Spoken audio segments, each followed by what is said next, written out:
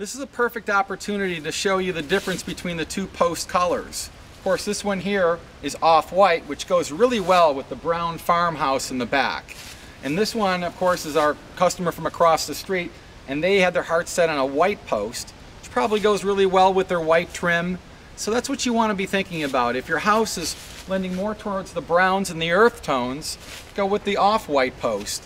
And then again, if you have that classic New England style house with white trim and black shutters, maybe gray house, then the white post is perfect.